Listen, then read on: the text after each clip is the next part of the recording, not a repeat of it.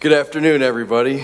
Thank you, Joe, for the invitation to be here, and thank you for the very kind introduction. We had a lot of fun back in the day, and I never thought I'd be 50 years old and coming back and reflecting on all my crazy days in my 20s here in Charleston as a young journalist, breaking it all in. But it's great to be back. I have so many great friends here, and I still have a lot of family here. And in fact, my brother just moved to Bridgeport. He works for development work for Alderson Broadus. So my brother Jay will be down here tomorrow and might attend a happy hour somewhere along the way.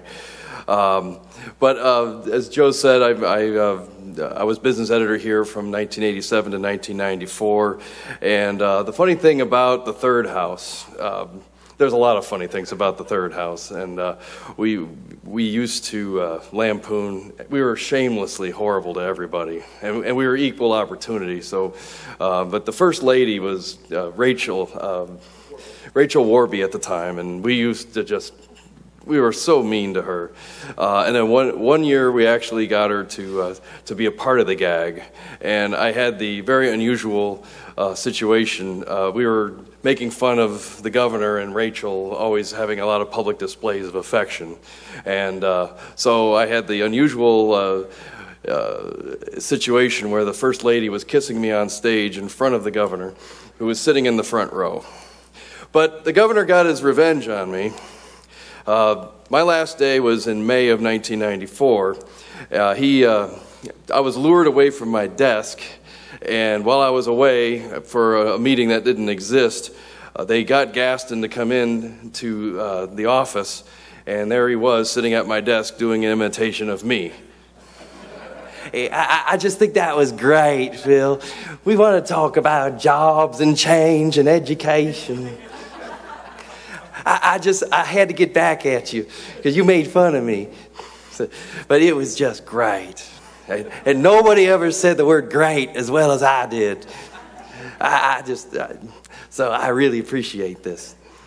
So when I left Charleston, I've had a fantastic career, enjoying a lot of different fantastic business stories. But I'll tell you what, we were talking about this last night. I covered some stories here that will never be equaled in my entire career, and we had a lot. There's Gaston at my desk pretending to be me. But when I was here, I mean, I'm from the Detroit area originally, and both my sides of my family are from Detroit, so I always had an interest in the auto industry.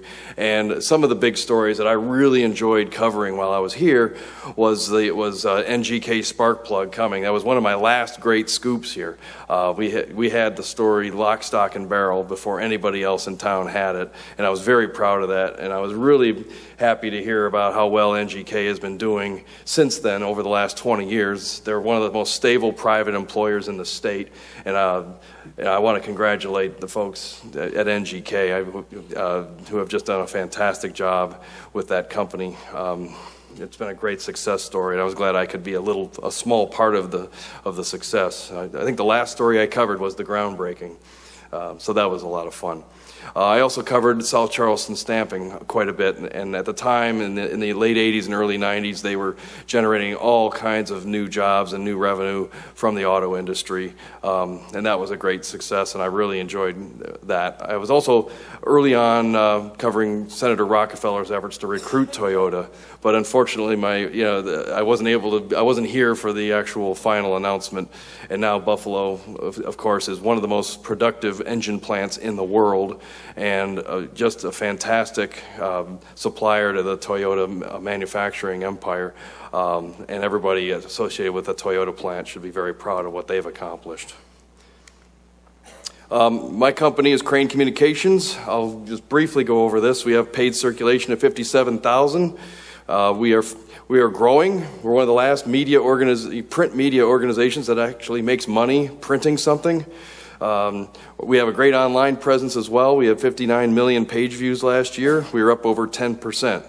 We have a global staff of about 50 journalists, and we consider ourselves that we should own the automotive industry. We really take a lot of pride in what we do, and we're able to hire world-class journalists. Just to get started, today's news, I'll give a couple headlines.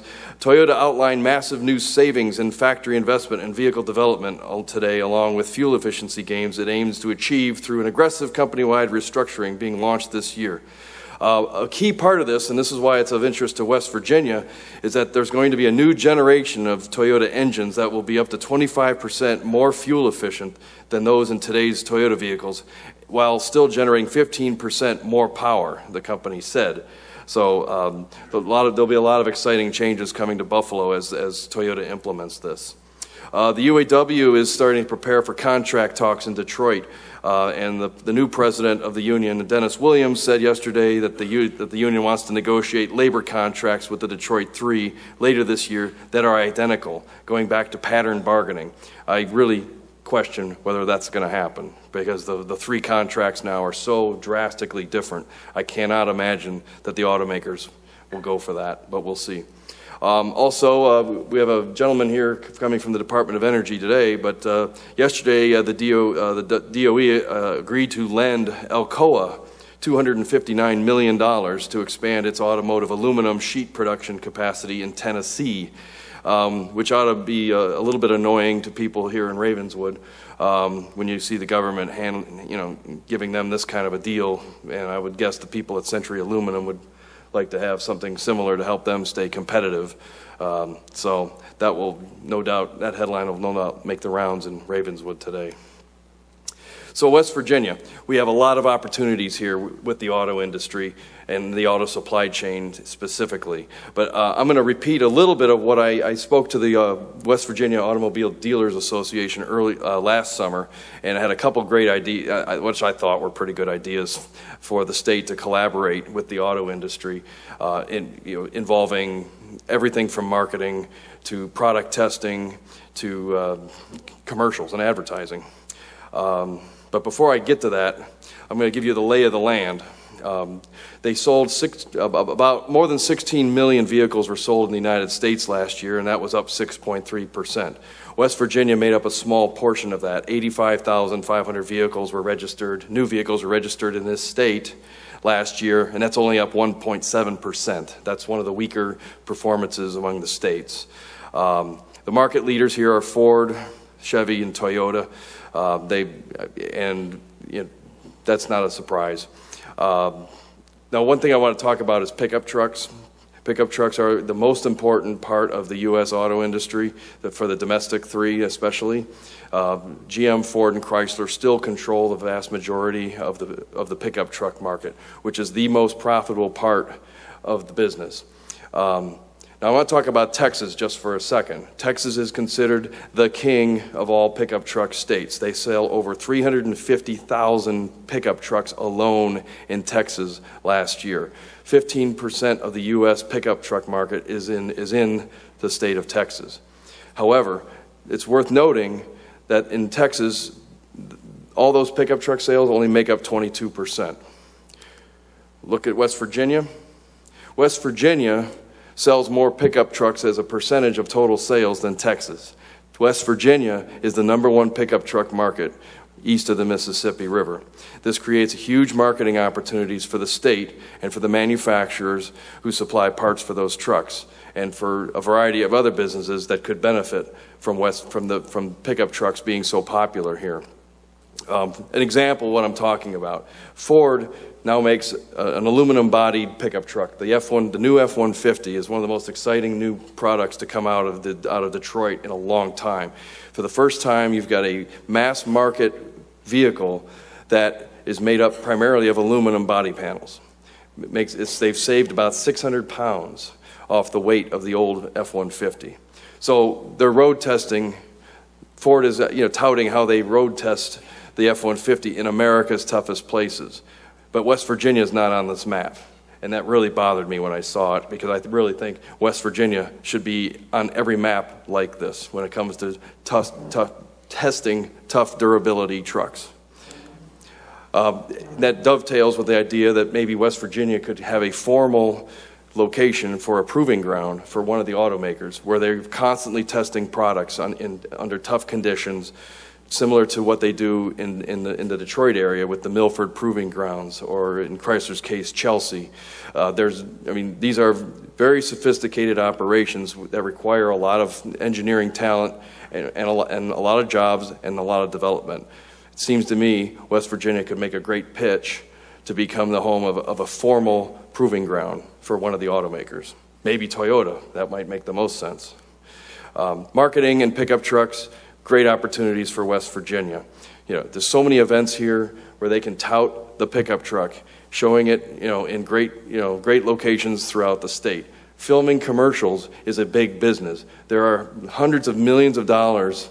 If you watch Mad Men, there's millions of dollars that go into filming automotive commercials. Why can't we do more of that here in West Virginia? You may have remember this famous ad from about 10 years ago. GMC put an SUV over the New River Gorge Bridge. I thought that was a fantastic commercial for GM and for West Virginia. If that doesn't give you a great view, I don't know what does. So now let me shift gears, no pun intended, to talk about a little bit more about Toyota. This is a refresher course for those of you in the auto business. Forgive me, I'm sure you've seen this before. But these are the 5 points that Toyota makes when they reach out to the auto supply chain. And the first is their philosophy balances a long-term supplier relationship with an open door policy.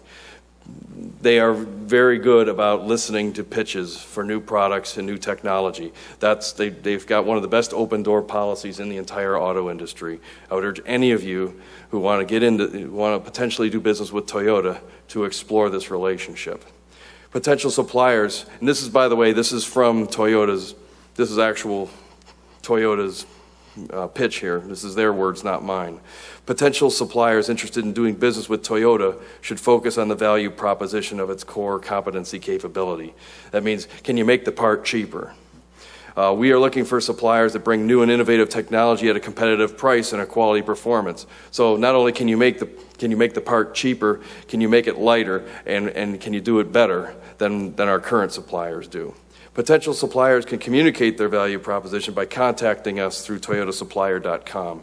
I've got that. This is toyotasupplier.com. I would urge any of you interested in doing business with them to give this a good look. And Toyota has a very established supply base in North America, so please be patient and persistent in pursuing future opportunities. One thing to keep in mind, Toyota was basically shut down for a good chunk of 2011 after a tsunami hit their home core base in Japan. They didn't have any redundancies in their supply chain. They need to have redundancies. They need to have emergency backup plans for supplying parts.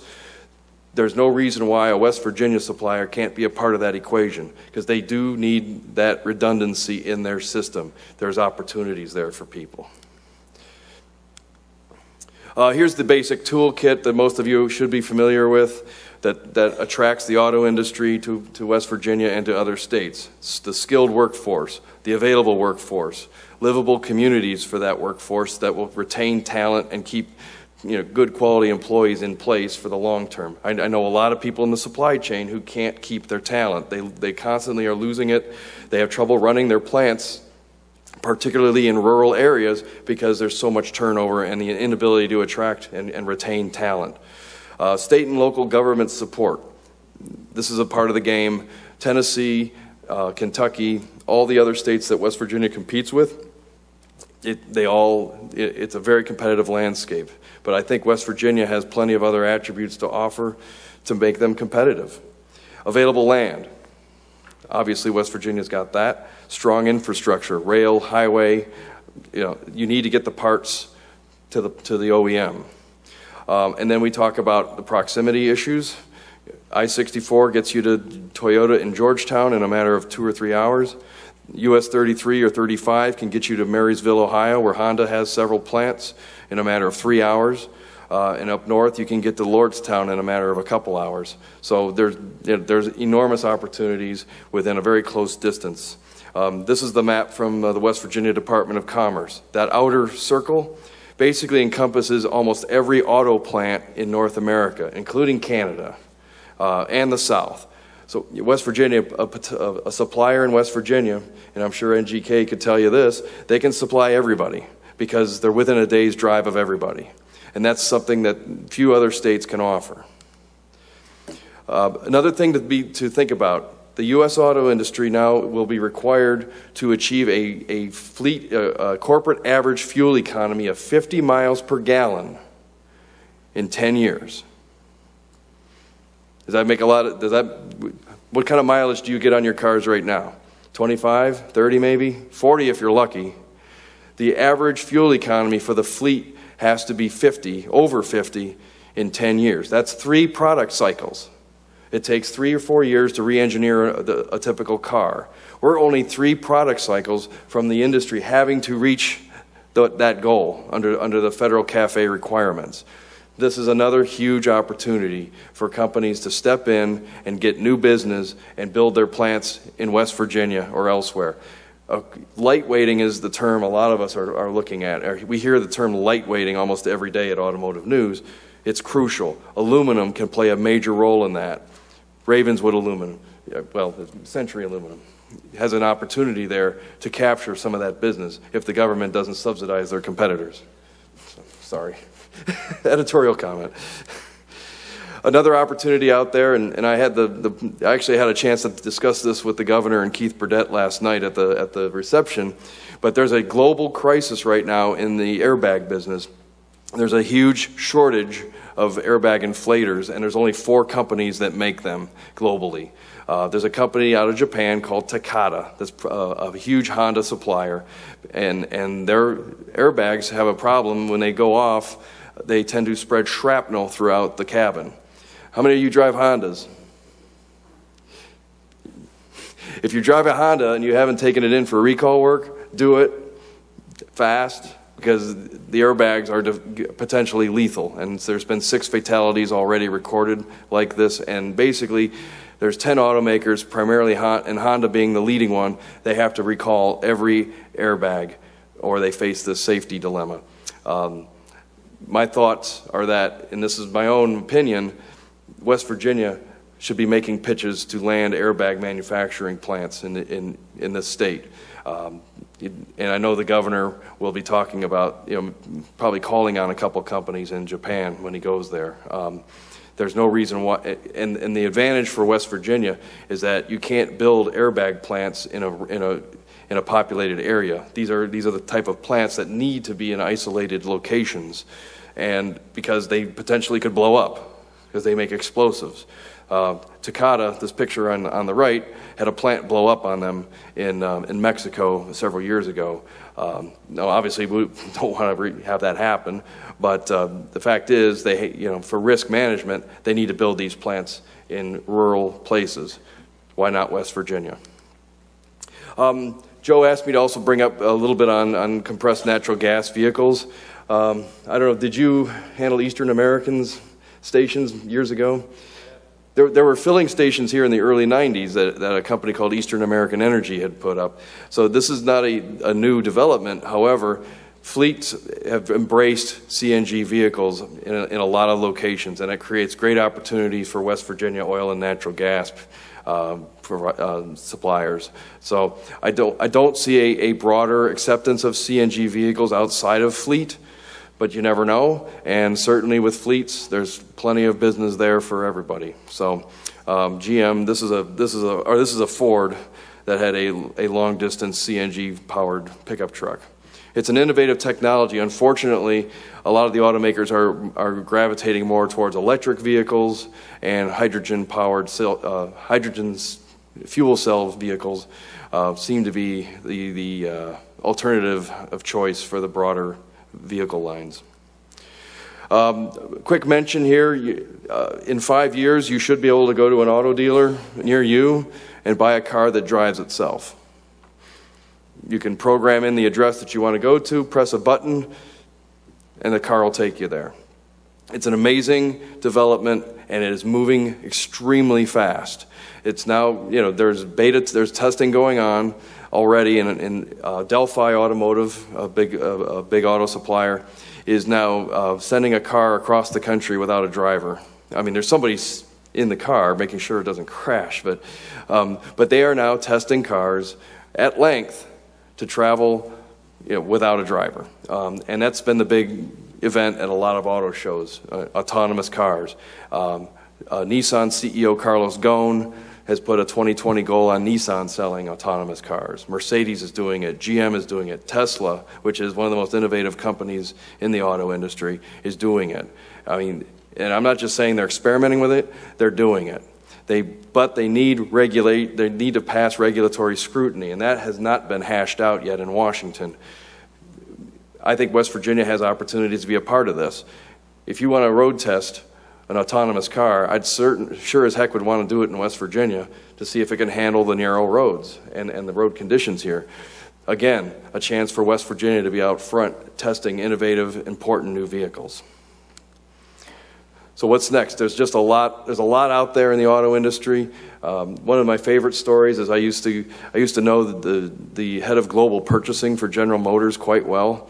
He had $87 billion to play with every year. And with one signature, he could create 1,000 jobs. Or with one signature, he could put 1,000 people out of work. He was an interesting character. But I was telling the governor this last night, you need to figure out who's running the purchasing departments at all the automakers, because these people have enormous power to create jobs in new places and to award business to new companies. This is where you want to be, is in front of the purchasing chiefs. If they get to know you, they see what you're up to, they might want to do business with you. So with that, I'll take a couple questions. Or anyone have any questions?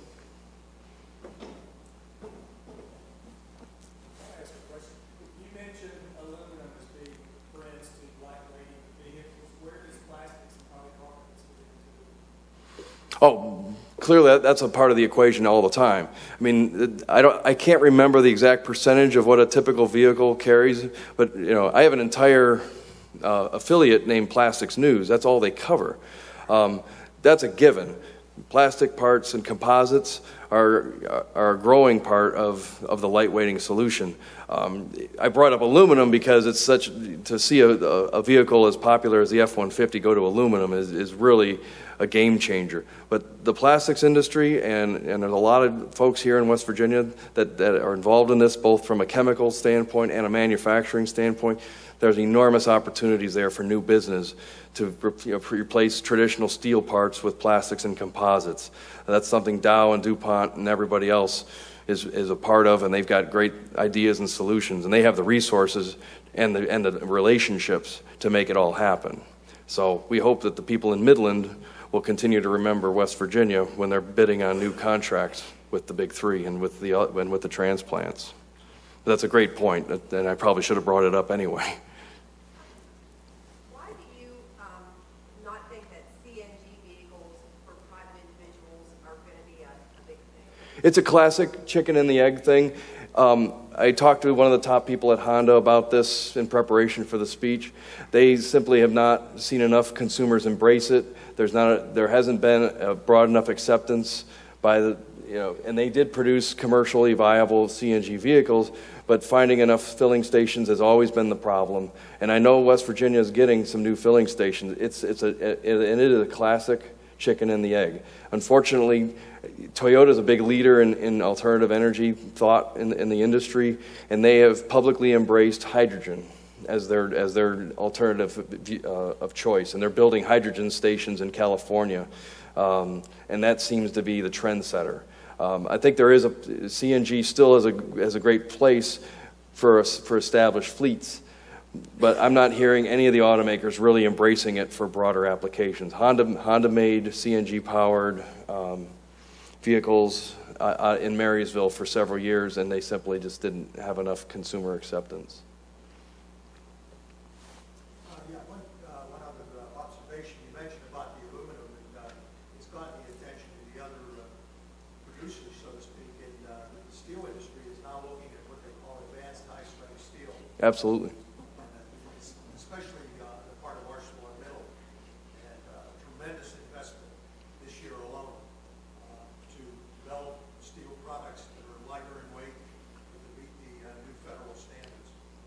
Absolutely. One of the most entertaining battles that we like to cover and write about, because we like conflict in the media when people are mad at each other, is the ongoing rivalry between steel and aluminum. Every year they bend our ears like they bend metal about which one is going to be better off. And the innovation seen both in the steel and the aluminum sides, driven by this competition, it can do nothing but good for the auto industry and for a lot of jobs and economic development.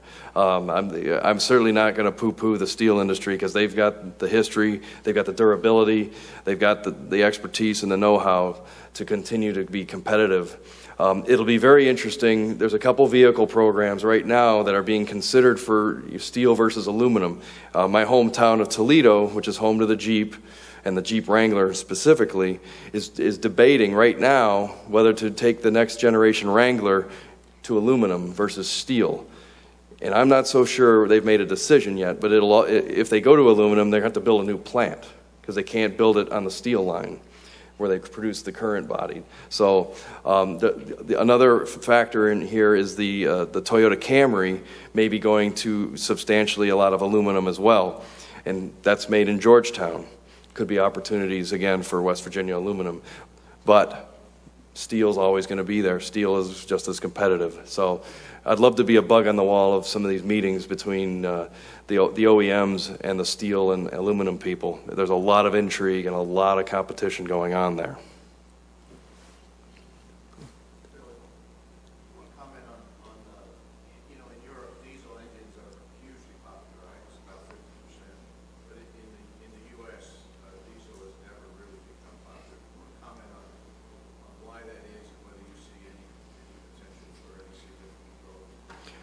Yeah, the Germans will force feed us on diesel eventually. They're going to bring it here. I mean, maybe not in a broad way, but pickup trucks, diesel pickup trucks, they sell. I mean, they can sell those, but diesel still has the dirty image with the American consumer that the European consumer simply doesn't have.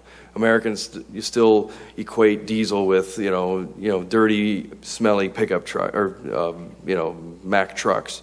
So there needs to be if they really want to sell diesels here, they've got to do a better job marketing it to the broader audience. And there's always fits and starts with this. Every now and then, particularly Volkswagen really wants to do diesels here, but it's still an evolving concept for the American driver for sedans. For pickup truck drivers, diesel is not a problem. Anybody else? Thank you very much. It's been a pleasure being here.